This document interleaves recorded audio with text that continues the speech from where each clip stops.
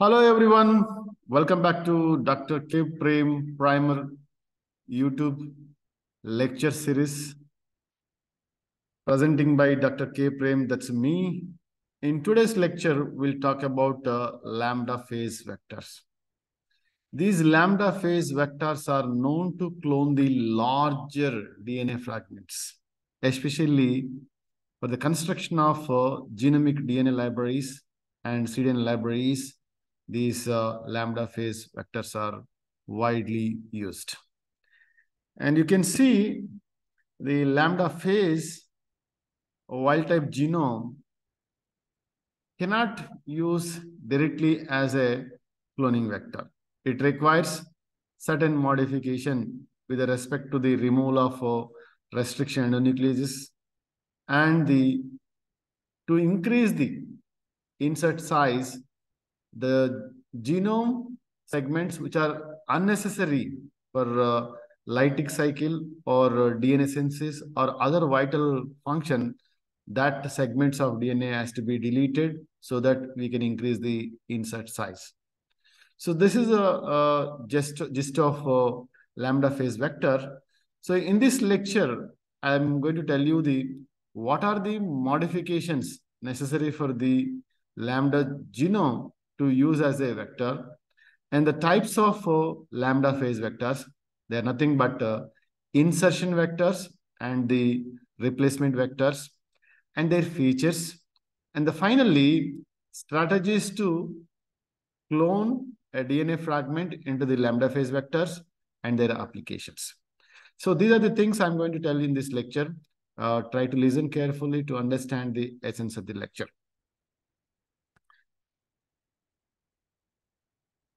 This is I've drawn these diagrams, head and tail, where head is consists of DNA, lambda phase DNA. That's a linear double-stranded DNA molecule with size of 49 kBA.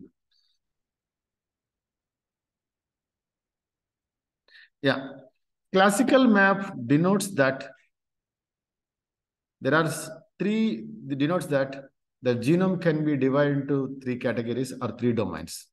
The left domain, which has genes which are responsible for DNA, responsible for head and tail protein synthesis and assembly. So you can see A to Z, this region is required for the synthesis of head and tail proteins and assembly of the virus. And the B2 region, which is not necessary for the replication or lytic or lysogenic cycle, which is there in the center. Besides that, there is a region called as int, zis, and exo. This is required for the lysogenic cycle of virus. And these are the various repressor proteins. And here, this region is required for the DNA synthesis. And this is also repressor. And this is a SR is for the lysis of the cell. So left side, you have head and tail protein synthesis genes. In the center, lysogenic and superinfection and immunity and so on. And the right side, you have the genes responsible for DNA synthesis and host lysis. In addition to this, the pi prime regions of lambda phase have a single strand complementary sequences. They're nothing but they're called as cohesive sites, or in short, they're called as COS sites. So they are the 12 base pairs, 12 base in length, and they're useful in the circularization of the genome of lambda phase once it enters into the E. coli. That's essential for the replication as well as the integration into the host chromosome. As I told you that the two modifications are necessary. Two problems are there with the lambda phase. So if you can solve those problems, then only it can be used as a cloning vector. The first problem with the lambda phase genome is that the lambda phase genome has multiple recognition sequences for one restriction endonucleases, one endonuclease. So the genome has multiple recognition sequence for one enzyme. For example, if you see BAMH1 have 5 restriction sites, BGL2 have 6, and the SAL1 is having 2. I'm taking only 3 examples, but most of the enzymes have more than 1 restriction site. So if that is the case, you cannot use the genome as the cloning vector. So vector or cloning vector is supposed to have only one unique restriction site for cloning. You cannot have multiple. For that reason, we need to remove the unnecessary restriction enzymes from the lambda genome. That's the first problem with this one. For example, you see BAMH1 have 5 restriction sites, 1 at the 5,000, 2 at the 22,000 base pairs, 3rd at the 27, 4th at the 32,000, and 5th at the 42,000. You can see restriction sites, right? 5,000, 22,000, 27,000, 32,000, and 42,000. And the second problem is that size is 49 kb.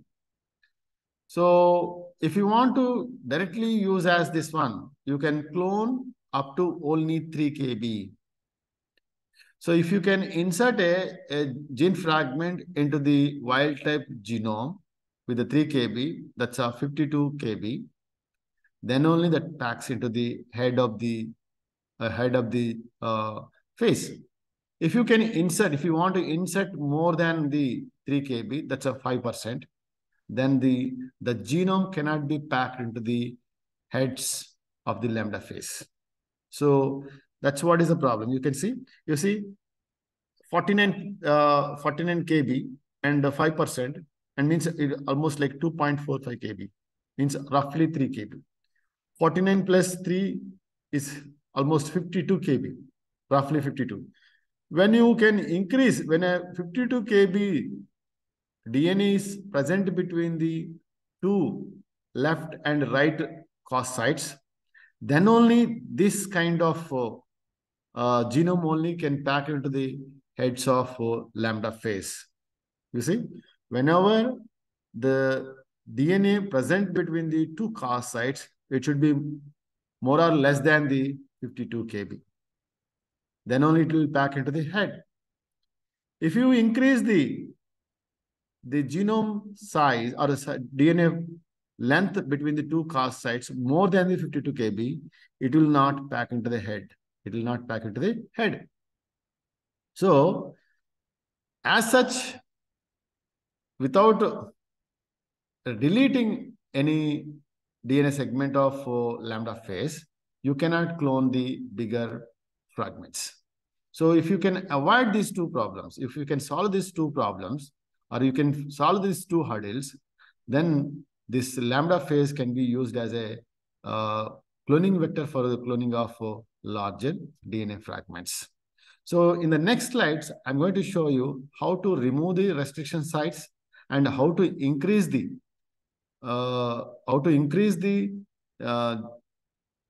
insertion or insert size by deleting the lambda phase genome.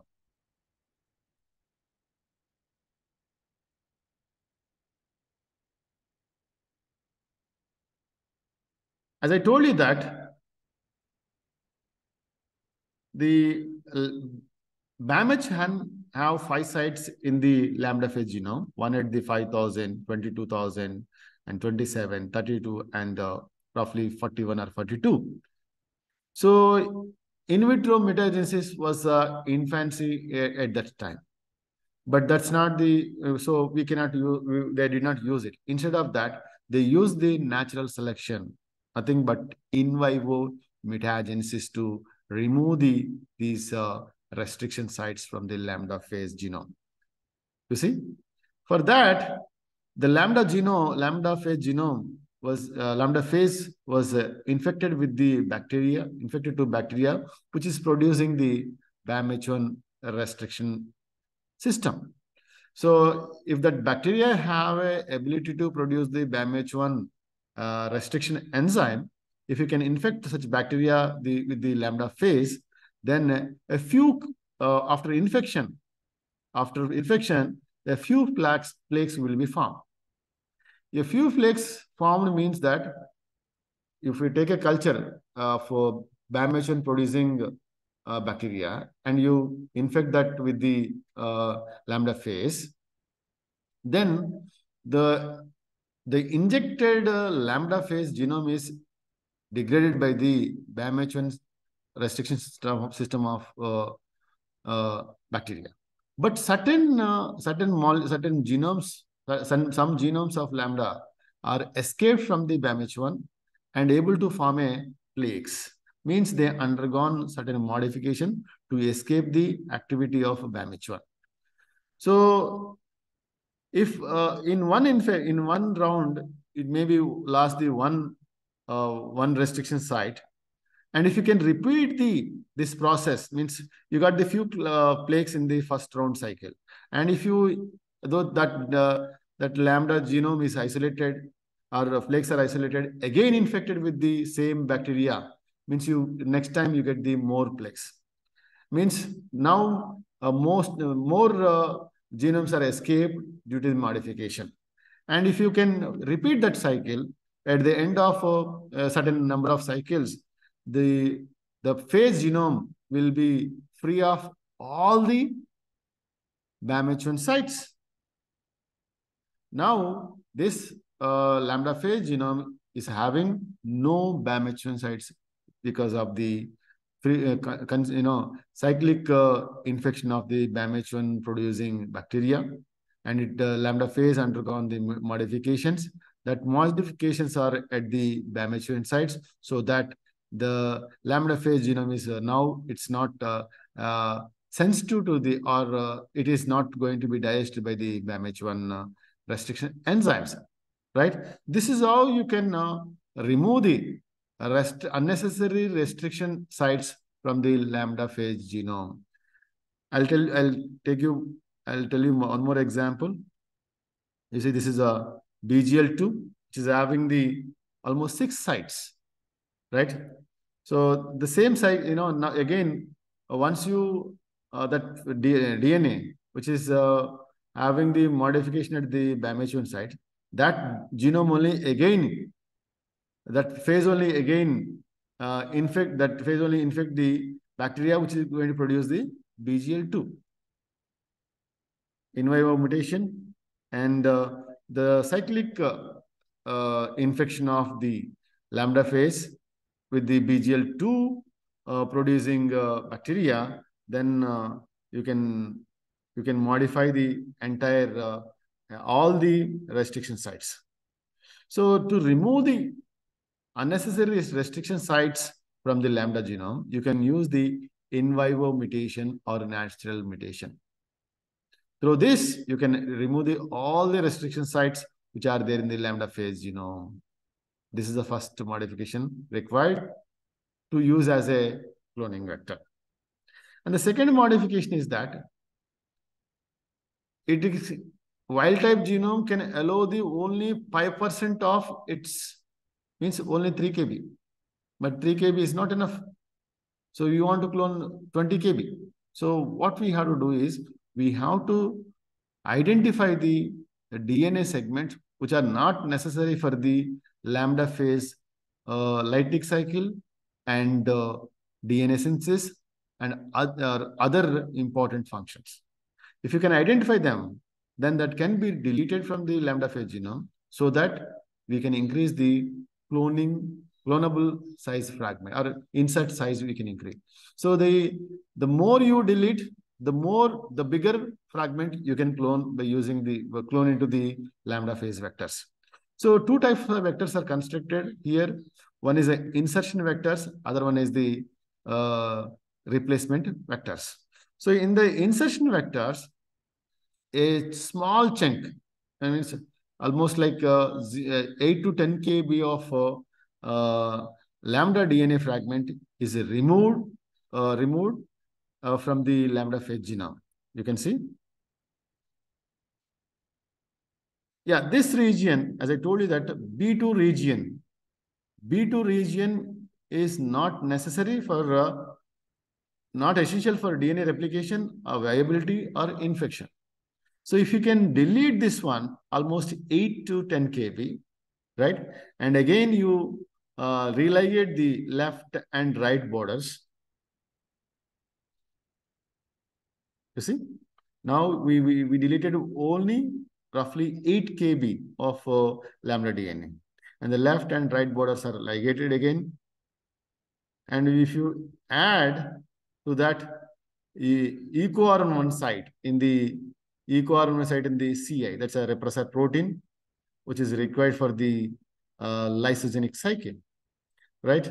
And if you can also add a LZAP11 region to screen the recombinants from the non-recombinants.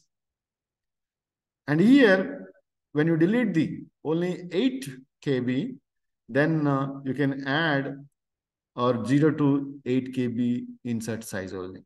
If you delete 8 plus 3, 11. So the insertion vectors you can prepare by deleting the 8 kb, which is 8 kb lambda segment DNA, which is not essential for DNA replication or viability or infection.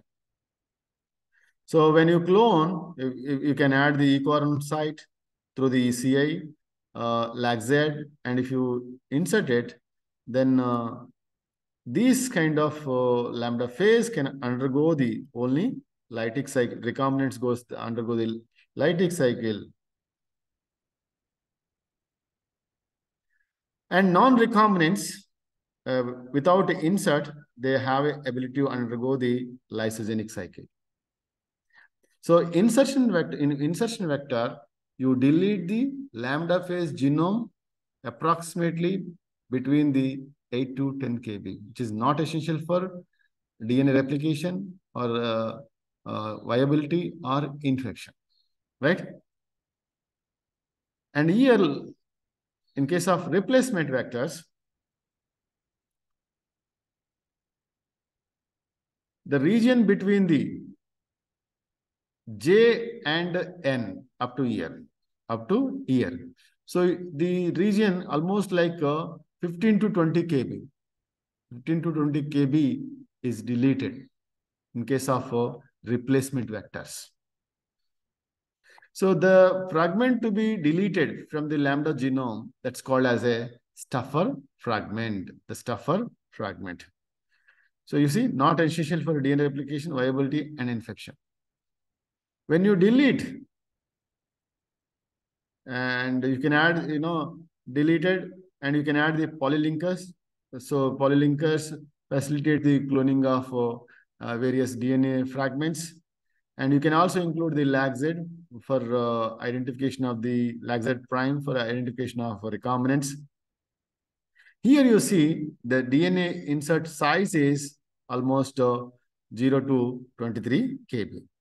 So when this DNA insert is cloned into the this replacement vector through the polylinkers, then that phase only undergoes the lytic cycle. And it cannot undergo, there is no scope for lysogenic cycle. Lysogenic cycle is not possible. So this is what is the replacement vector. In replacement vector, the stuffer fragment whose length is between 20 kb is deleted between the regions of J and N. J and N. And polylinkers are added for the to facilitate the cloning of various DNA fragments. And LZAP11 is also added to this replacement vector so that you can screen the recombinant plaques and non-recombinant plaques with just with the eye. In the next slide, as I told you that here in the previous slides, we have modified the genome.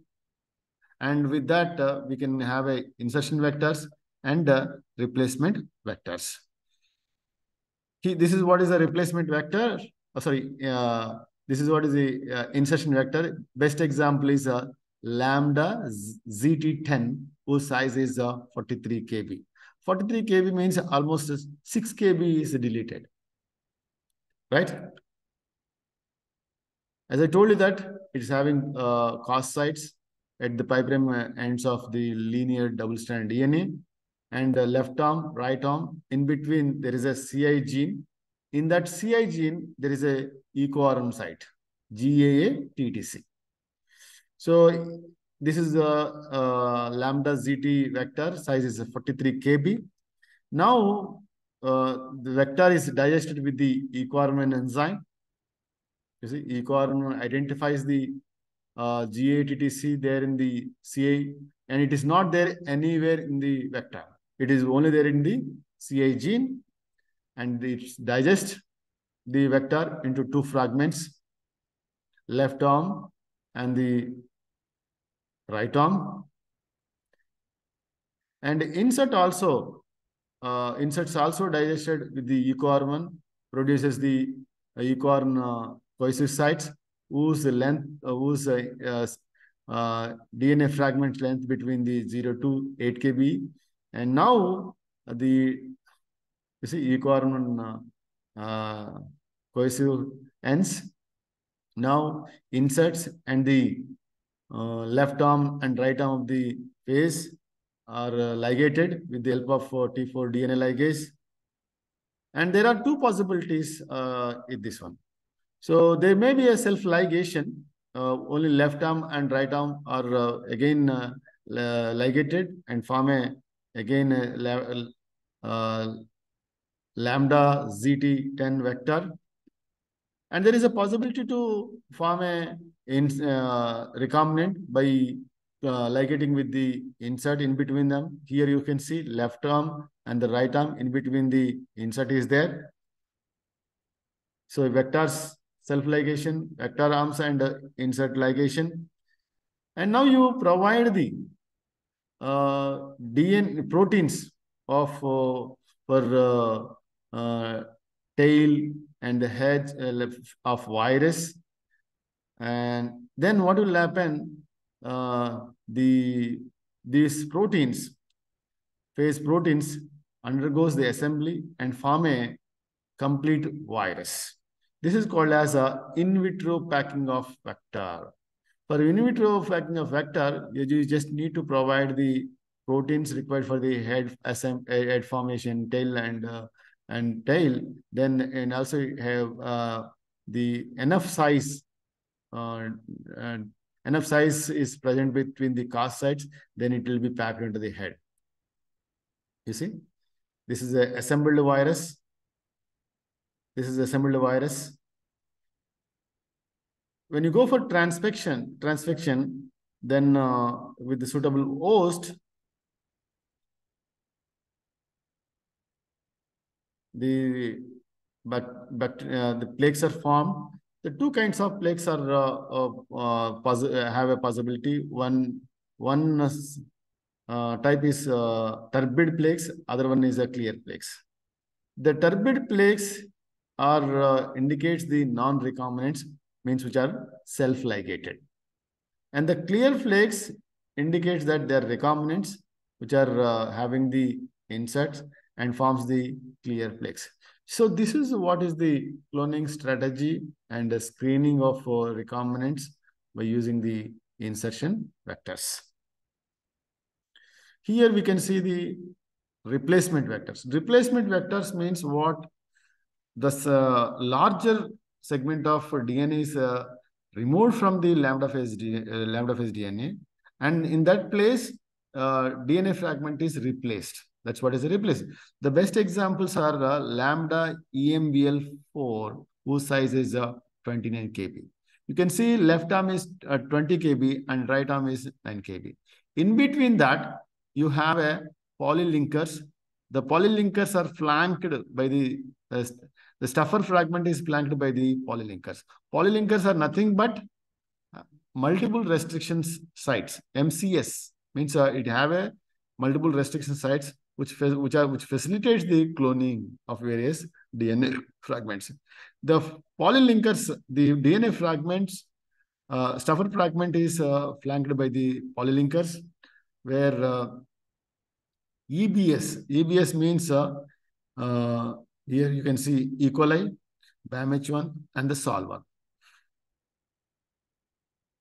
So EBS two polylinkers are there. In between them, there is a stuffer fragment. So here, in the insertion vector, we use the single enzyme to insert the insert. Here, we use the two restriction sites and one enzyme only to remove the stuffer fragment, which is there between the two polylinkers. In that place, we will insert the larger DNA fragment. Now you can see here you're going to use the BAMH1 restriction endonuclease, which will scan the vector for restriction site. Here there is a BAMH1 and it will cleave there itself and forms release the one left arm, and one more enzyme. BAMH1 identifies the polylinker, BAMH1 and releases. And also here, there is a stuffer fragment is released. Stuffer fragment can consist of a restriction endonuclease, BAMH1 or any other enzyme, so that it again to inhibit the stuffer fragment ligation with the left and right arm, it has to be degraded. So that's why one non-specific restriction nuclease is there in the stuffer fragment, and that will degrade the stuffer fragment into 2 or 3 fragments. Now, the stuffer fragment have a less chance or no chance to ligate with the vector arms. Now we can prepare a insert with the BAMH1, and now you can go for the ligation by employing the T4DN ligase, right? Here you get again there are chance for 2 possibilities. One is the arms, left arm and right arm, and the insert, and there is a scope for self-ligation of the 2 arms because they possess the same cohesive ends. So the recombinant one have a 20, 20, and 9. It is almost like a 49 kb. Whereas the non-recombinant or self-ligated arms are having only 29 kb. So there is one interesting rule with the lambda phage genome. Whenever lambda phage genome having the size of between 37 to 53 only between the cos sites, the genome between the 2 cos sites should be between 37 to 53 kb. Then only that genome can be packed into the head. If the size of the genome between the 2 cos sites is less than the 37 kb, then that genome cannot be packed into the lambda phage head.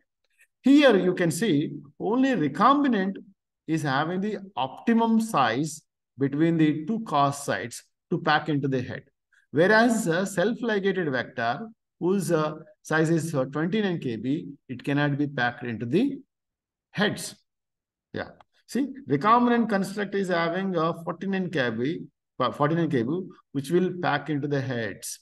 So cos sites between the 2 cos sites, at least the genome minimum size is 37 kb and maximum size is 53 kb. If the genome between the 2 cos sites, if it is between the 37 and 53 kb, or 52 kb, then only that genome can be packed into the head. If not, the more or less, more than the 52 kb or less than the 37 kb, that genome cannot be packed into the head. So this is how we can avoid the self-ligated vectors. We can avoid the self-ligated vectors, so they cannot be packed into the heads. So see, self-ligated vector arms do have only 29 kb. That's less than the 38 kb to pack into the virus head. As I told you that between the 2 cos sites, the genome size shall be 38 and not more than the 52 kb. So they have to meet this criteria. If the genome size is the size of the DNA between 2 cos sites, when it is 38 or less than 50 2, then only it will pack. So we now the self-ligated vector cannot pack into the head. Only the recombinant construct is going to pack into the head. So if you provide the proteins for head synthesis, tail synthesis, and they'll assemble virus, let's call as in vitro packing of the vector, and you have a assembled virus, only assembled virus where only recombinant construct is packed into the head, and the self-ligated vector have no scope to ligate it pack into the head. And you can do the transfection with the suitable bacteria, and the plaques are formed. Then all the clones, all the plaques which are formed, they are all recombinant. 100% recombination recombinant clones you can get through the replacement vectors. So this is what is the strategy of lambda phase replacement vectors. Now we will see the differences between the insertion vectors and replacement vectors. You can see modified lambda genome has single restriction enzyme you can use in the insertion vector to clone your insert. But here, the stuffer fragment is deleted by using the 2 enzymes, and the same enzymes can be used to clone the DNA insert of foreign origin. So the insert size is proportional to the amount of DNA is deleted from the lambda genome. Here you can see insertion vector, a small chunk of DNA was deleted, around 8 kb. But here, almost a bigger chunk of DNA is deleted, more than 20 kb. And here you can use insertion vector, only one small size fragment can be inserted without deleting the much deleting the as DNA. The size of the DNA fragment to be cloned is 0 to 10 kb in case of insertion vector, but whereas in case of replacement vectors, it is between the 20 to 23 kb. So here ligation, trimolecular ligation means 2 arms of the vector, 1 molecule of the insert, trimolecular, same here also. Selection of the recombinant depends on the CI gene in the insertion vector or LAGZ in the lambda ZAP11, where insertional inactivation of the gene, CI gene or LAGZ gene, will give you clear or white plaques or recombinants. So in case of insertion vector, in case of where lambda ZT, where CI gene is is inactivated, so the colonies are clear. If you use the lambda ZAP as a vector where LAGZ prime is inactivated, again the plaques are in white color and the non-recombinants are blue color. That's what is the selection method. And the selection is here is size of the clone. So only recombinant constructs can be packed into the head. That's one strategy. Other one is a spy2 phenotype. And in case of insertion vectors, there is a scope for recombinants and non-recombinants. But in case of replacement vectors, all of them are recombinants. Examples for insertion vectors are lambda ZT10 and lambda ZAP11. In case of replacement vectors, lambda EMBL4, lambda ZAM11, lambda ZAM12, and the Charan vectors. So this is these are the differences between the insertion vectors and replacement vectors. And advantages of the lambda phase vectors: you can clone bigger fragments, and the in vitro packing helps them, and the transfection is very efficient than the transformation, and you get the more recombinants than the plasmids, and the shelf life of the recombinant clone is also higher than the bacterial colonies. These are the different advantages. Most of the time, the lambda phase vectors are used to construct the genomic and cDNA libraries. So this is all about the lambda phase vectors.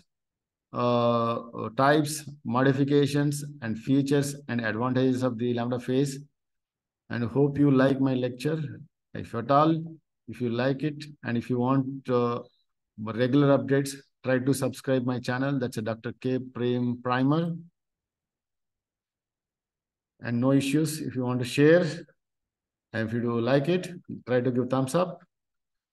And if you have any clarity, if you need any clarity, or if you want any further information, and write to me through the comment section. I'll get back to you as soon as I see. Thank you all for listening. See you again soon. Until then, bye-bye.